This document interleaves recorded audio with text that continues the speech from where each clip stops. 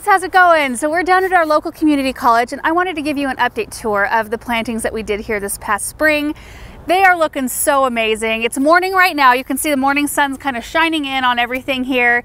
And I am just so thrilled with how everything turned out because we've had an incredibly difficult summer, kind of atypical. I mean, we get very hot here, but not like this summer. This summer we were over 100 degrees for 2 months and we had incredibly high winds just all throughout the summer. And so to have these plants that are so exposed look like they do, I'm just so thrilled with it. So I thought we would just kind of run through the beds because we've got lots of in-ground planting and lots of containers that we did, and they're just like, I think for the most part look amazing. So starting kind of up toward the back part of this bed, you can see that there's actually a raised bed in here. Let's head back here. We focused a lot on plants that are high impact, that are low maintenance, high impact, that get really big so that we didn't need to use an enormous amount. Like just as an example, the plain the blue salvia, this is one plant. And it's like 3 feet wide by 3 feet wide here. So planting things like that means we didn't have to plant quite as many as if we were planting things that stayed a little bit smaller. So you can see right below the entrance sign here, there is a raised bed. I went with a single row of purple fountain grass toward the back. And now I'm kind of thinking, well, you can still see that it says north entrance, but it is a little bit masked, I guess, by the plumes of the grass. So I'm learning too. Like, I knew that the purple fountain grass would be a really beautiful plant back here. I wasn't sure if it was going to block the sign. So, you know, if we plant this bed again this next year, I'll know to do something a little bit shorter because this is a sign that indicates where you're at, and that's important when you're on a campus. So I think I did 7 of those grasses, and then we did a little grouping of plain the blue salvia right below it. And then below that, and you can see the honeybees, they're already out. It's really cool. It got down to 50 degrees last night. So I'm surprised to even see them out because it's still pretty chilly. Right below that, we've got the Truffula Pink Gomphrena. I think it looks the best almost here than anywhere else that we planted it because it seems like down here, which I'll show you in a minute, it looks like it had a little bit too much water. These are both on drip irrigation. You can see here we have a big drift of the Suncredible sunflowers, which, I mean, they just have this beautiful kind of free look to them, and there are not that many of them planted in here. I see the stalk of this plant is right here, and this plant is taking up this whole section right here, which is amazing. And color all throughout the whole summer, that's the thing. All right, let's head toward the front. On our way, let's take a look at this planter right here. So purple fountain grass in the center, Supertunia Vista bubblegum. There is a sweetheart lime, sweet potato vine if you look on this side, and you really can see these planters from all sides because people drive in front and the side and they come up from that angle. There's a Supertunia Vista fuchsia on the back side, which is a deeper pink. Now the only plant I am not seeing that I thought I put in here were the Supertunia Mini Vista indigo. Did I put those in here? I'm gonna have to watch back. So this bed has been planted for just over 3 months. That's the amount of growth or the amount of time that these plants have had to grow. So it looks really good. So let's look at the front here. You can see I kind of brought the sunflowers out front here, and then we did just a mixture of kind of the same plants. We like to repeat the color so it looks cohesive. So from the bed up top there was a purple fountain grass, groupings of those. There's 3 groupings. And then the plain the blue salvia kind of runs as a river throughout this whole bed. And then you can see the Truffula Pink Gomphrena. And that's the only plant that at this point, it's being masked a little bit by everything else in here, which I'm thankful for. But it looks like it had a little bit too much water. I don't think it's an iron issue, but it could be, I suppose. There's a sweetheart lime, sweet potato vine. This is one plant right here. And then we have Supertunia Mini Vista Indigo, which I learned that they initially wanted to call it Yesterday, Today, and Tomorrow, which is too long of a title, but because of the color graduation that this plant has. So you've got kind of the lighter ones, which I believe are a little older. Then we've got like some medium color and then some really deep color. I think it's really beautiful. It adds an extra dimension of interest. So you can see just that whole repeat all the way through here. And, you know, I did it pretty even, you know, so it would be balanced. I did notice that they had to pull out, it looks like, one of the Supertunias And it's possible, I haven't asked yet, but it's possible that the drip malfunctioned, or with one of the high windstorms, they could have just broken the plants off, because look at how exposed this planter is. Like, it's not being protected by anything. So they popped some fall color in, which is great anyway. So let's head to the next entrance bed. That's the one we planted right after this one. Okay, we're at the second entrance now, and these plants have clearly outdone themselves. You can't really see that the sign says East Entrance, which I'm not sure. I'm gonna look when we go back there. They may have trimmed a little bit on those plants, but maybe not. In fact, none of these plants have been trimmed. None of them need to be deadheaded. They just look like this all season without any care other than making sure they have water and fertilizer throughout the season. And in our area, the Supertunias do need to be sprayed with Captain Jack's Dead Bug in order to keep, or BT, to keep the budworms at bay. We do have a budworm issue here. I actually prefer this entrance in that the Supertunia Vista Bubblegum was something different. I actually ran out of the Mini Vista Indigo, and so I had to do something different up here, and I really love it. I love the contrast of the pink with the plain the blue salvia, which they are absolutely loaded with honeybees.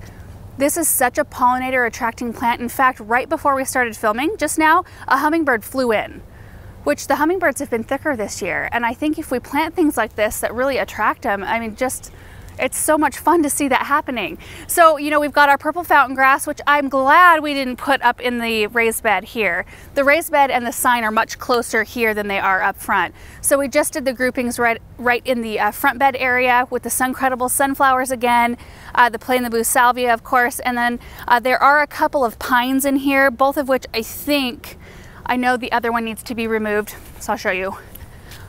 I didn't really have much hope for it earlier this season, but now we can clearly see that it needs to be removed before we plant it up again. Anyway, around the back side here, you can see the truffle of pink gomphrena, kind of a flip-flop. So we've got the plain the blues with the bubblegum, and then we have the pink gomphrena with the blue Supertunia Mini Vista Indigo. And that's a really beautiful look too. And in the containers back here, there are two, so one on either side, just like up front. I did the same mix of plants. So there is a purple fountain grass, the Ipomea Vista Bubblegum, there's a fuchsia on the back, and there is a Mini Vista Indigo in here. There's like one little bloom.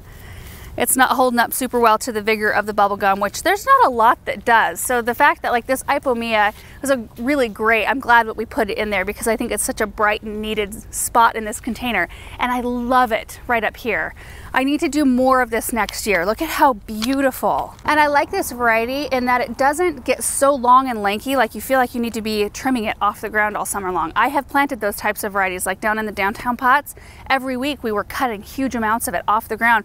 It would be trailing all over, and I like this tidier look so much more, and the fact that you don't have to trim on it is really nice. So it's incorporated beautifully with the truffle of pink gomphrena back here, and then the plain the blues. And it doesn't look like they have done any trimming. I do see though, there is a broken branch right here, which kind of makes sense. I bet you the wind kind of barreled right through here and took this plant. Sometimes, and this is something to be aware of, when the plain the blues gets really big, it can get a little bit heavy and the branches are a tiny bit brittle. So that's something to keep in mind. Like, I'm actually surprised that they've held up as well as they have with the amount of wind we've had. So anyway, that container's the same as the one that we just looked at. Really beautiful area. I like this spot quite a lot. We're at the baseball diamonds now, and I'm kind of going in order of how we planted them. So the first two areas we showed you, we planted on May 15th. These were planted on May 18th, just to give you an idea of how long they've been growing. There are 7 giant containers. I mean, just massive. I don't even know what the diameter is of these. And this was a complete experiment because each one of the containers has a big tree planted in it. I think this is a type of crabapple, I'm guessing, and they're beautiful, but I just didn't know like how much, because they're exposed and it's very hot. There's a lot of concrete here, and I didn't know, should I go with full sun plants? Should I do something that can take more shade? I didn't know, and they have done really well. So we kind of did a repeat planting of some of the things we already used. The plain the blue salvia, which produced a beautiful filler layer here. Just absolutely gorgeous. And then a mix of Supertunia Vistas. So we've got the kind of the above and beyond recipe, which is the bubblegum, Vista Bubblegum, Vista Silverberry, and Vista Fuchsia. And you can see the other two. We won't go to each one of the containers because they are all the same. And that is Rosa. Rosa is responsible for taking care of all of these plants, and you've done a phenomenal job. Really happy with everything. So anyway, we did a few more containers up by a building in the shade on the same day, so we'll head to those next. So Rosa is actually using a hose. There is a hose down here, thankfully, but they have a gator just like we do with a tank that she pulls behind, and that's how a lot of the other containers are watered. And I'm just so thrilled because Rosa was just telling me how much she enjoys it and how she likes to talk to the plants, and I told her that I can definitely tell that she does. You can tell that whoever's taking care of these plants has a passion for it. All right, so there are 3 very large containers in this area, 2 of which I planted up the same. I used the same exact plants, and I'm kind of glad I did. I like the consistency. This building actually has a cafeteria and library. I actually served on the library advisory board like several years after I went to college here with the guy who we actually bought our house from. Just give you an idea of how small our community is. But I love this mix of plants. We've got the Golden Dreams Coleus. Always a good choice, you guys. And the Wicked Witch, which has been a really stellar performer in our garden. And then we've got the Bewitched After Midnight Ipomea. There's some lemon coral tucked in, so you can see what lemon coral does even in a shady situation. It's not as vivid like yellow or bright chartreuse. It does take on a deeper look, but it's something very low maintenance that you can put pretty much anywhere. There's a few Surefire Rose Begonias right in here. They didn't hold up quite as well to the Coleus as I was kind of hoping they would, but they still have some time. So this container is the same as this one, and then we've got a second one that gets, or a third one rather, over here that gets quite a bit more sun. I'm not sure how I feel about this container. To be honest, like everything looks pretty good. The Prince Tuts are taking on a little bit more of a brown appearance, but that kind of makes sense to me with how dry and hot it's been. And these are like kind of a water loving grass. I think they would be a pond plant and be really happy if they could be in that situation. But I'm happy with how like the height difference between those and everything else in here. We've got Diamond Mountain Euphorbia. Right here, it's beautiful white blooms, Surefire Red Begonias, which are popping pretty nice. Lots of good color. Chocolate Drop Coleus, and then more of the Sweetheart Lime Sweet Potato Vine. But I'm happy that everything has, like nothing has outperformed something else. They're all playing very nicely together, and sometimes you'll have something like Chocolate Drop I've experienced in the past. I was kind of thinking that it might be the wrong choice in this area because I'm not sure how many students actually use this, I think it would look better actually if this bench had a little bit of a paint job. But I was worried that that Chocolate Drop would just cascade over the side because I've had that experience with that plant that it's just very vigorous. But this looks really good, like everything is married very well together, and I'm happy about that. The next area where we're standing, we planted up over the course of about a week. So we started with containers, which we'll take a closer look at here in a second on the 22nd, and we ended up planting the raised beds over here, which are phenomenal. I'm so excited about them, on May 31st. So let's take a look at the containers first.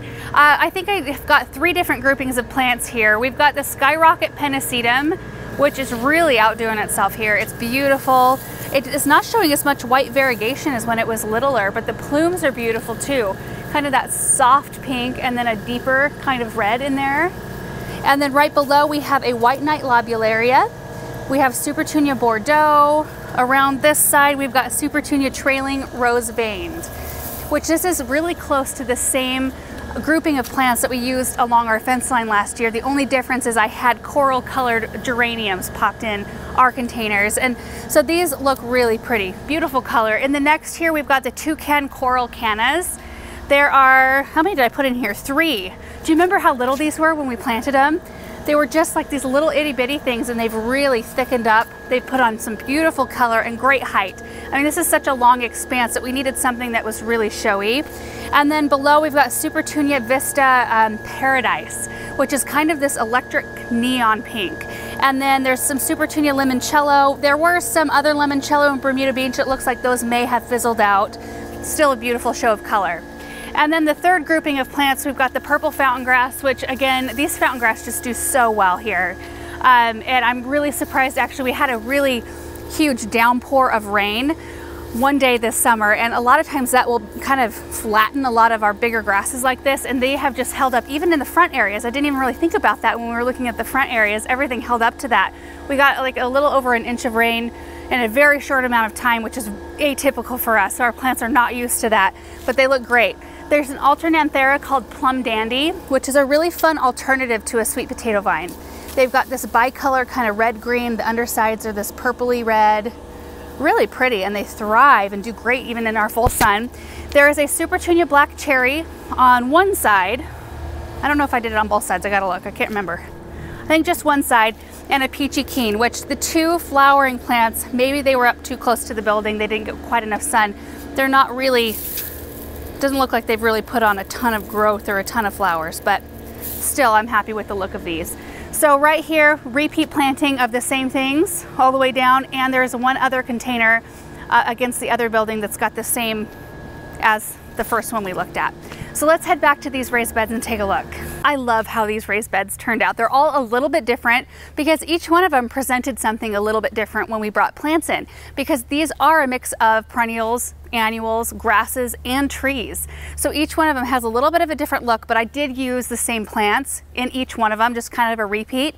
And they are a repeat of a lot of the things that we used around the rest of the campus.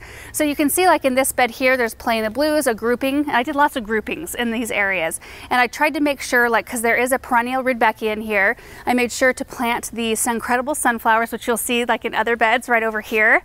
I planted those apart from each other so we didn't have too many yellows together, but there's the Vista Bubblegum Supertunia in there. There is some annual, the Play in the Blues, but then there's some perennial salvia in here too. You can kind of see the little bit of a difference between using annuals and perennials, and that's something I kind of wanted to talk about while we were in this area. You can see over here there's a perennial salvia that needs to be cleaned up a little bit, and the difference between, like, perennials are great to use, and there were some questions about why we didn't use more perennials in these beds. You just don't get the impact that you get for as long as you get it with annuals. Annuals allow you the ability to change up color schemes, change up how you plant things from year to year, and in commercial applications it makes the most sense to do that. It's nice to have some kind of some things that come back that are anchor plants like the grasses and the tree, but to fill in with annuals around the rest of it, really, it kind of makes sense to me. When we were planting these things, the perennial salvias looked amazing, but then you have to shear them back and it takes several weeks for them to reflush and look good again. And then the Rudbeckia, which you saw in the beginning of this bed, those were really small when we planted. There were no color on them at all, and now they look phenomenal. So it's just like perennials kind of come in and out of looking really amazing through the year. Annuals look good from about the moment you plant them until the end of the season. So we've got heated up yellow Gaillardia in here as well, which when we plant these, they always look so poorly for a couple of weeks. They always kind of wilt a little bit, and it takes them a minute to root in. Once they do, though, they're such a phenomenal performer. The flowers are gorgeous. They're even gorgeous after they're done flowering. And again, none of the plants that we put in here require any deadheading or any trimming in order to look the way they do. So let's head over maybe to another one. We can see some more of the same plants really, but there's other containers we planted. The Angel Face Super Blue Angelonia. These were about this big when we planted. There was no color on any of them at all. And I can't remember, I think I put 5 in here. 1, 2, 3, 4, 5. It's 5 Angelonias. They look amazing. Supertunia red, really red, and Supertunia white. Kind of went with the red, white, and blue theme. And there are 4 of them all the way around this area. So you can see in these raised beds here, we've got the same perennial grasses, which is a type of miscanthus, I believe. And then there's a crabapple, and then a repeat of the same plants that we've been using all over. So the Suncredible, Play in the Blues, Bubblegum, there's Ipomea, there's some of the Toucan Coral Cannas, which I've been noticing. I planted some of these in our own garden. I've been noticing that some of them are this light coral and some are a little bit deeper, and I love it.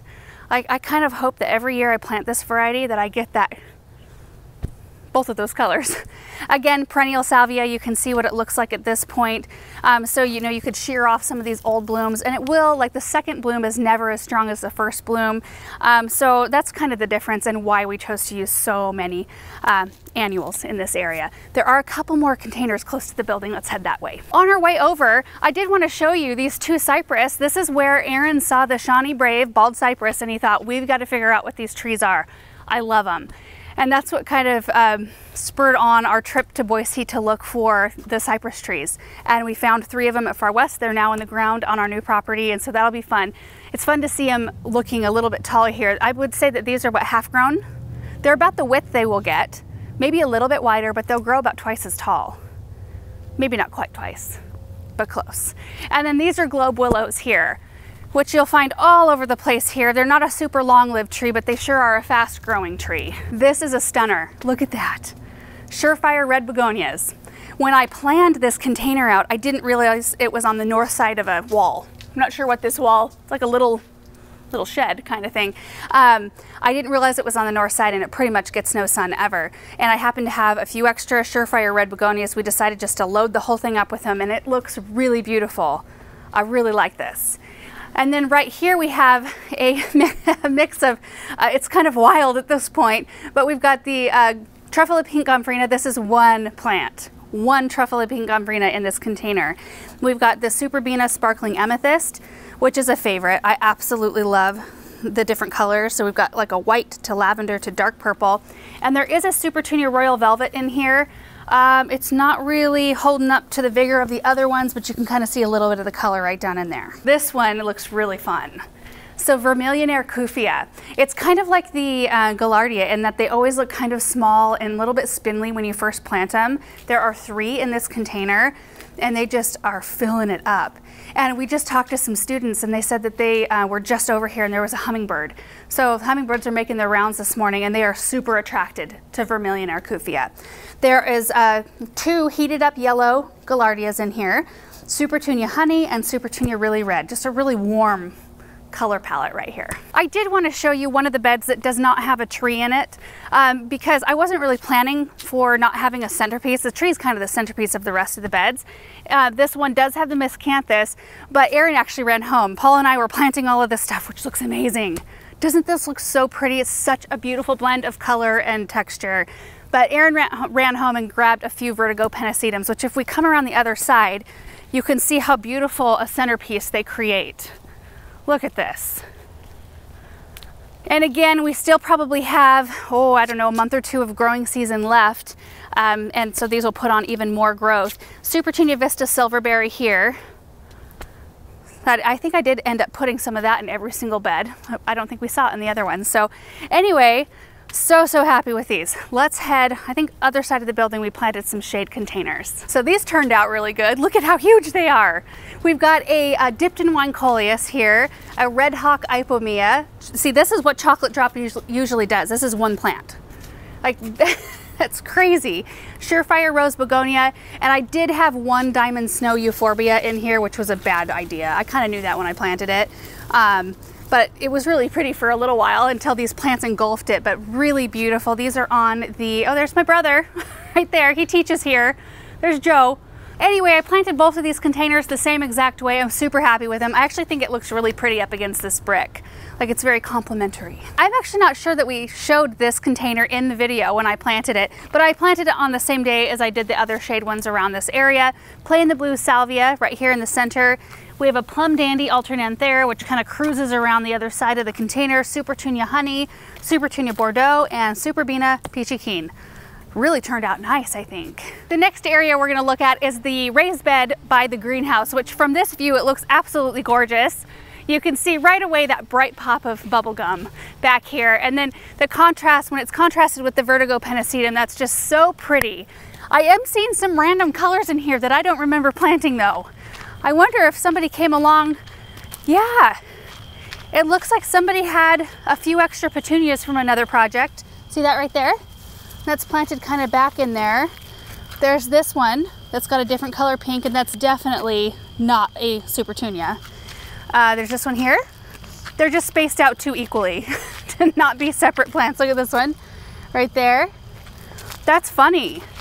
This is what I could see from afar though. That brighter white color. Looks pretty though, either way. Flower's a flower, like getting some color in here is awesome. So the Vertigo, I can't remember, we did 2, 4, 6, 8, 10, 12 in this area.